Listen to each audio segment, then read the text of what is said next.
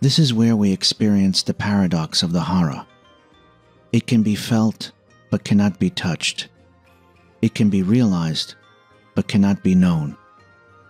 Yet, through the practice of no mind, the practitioner can become a living breath in the deepest sense of the word. The whole being is harmonized, uplifted, integrated, made one all-consuming living movement. This awareness of the Hara and sense concepts such as consciousness, soul, and even mind can only be defined on an intellectual level and cannot be grasped or comprehended. The metaphysical idea of the Hara can only remain an elusive and abstract concept.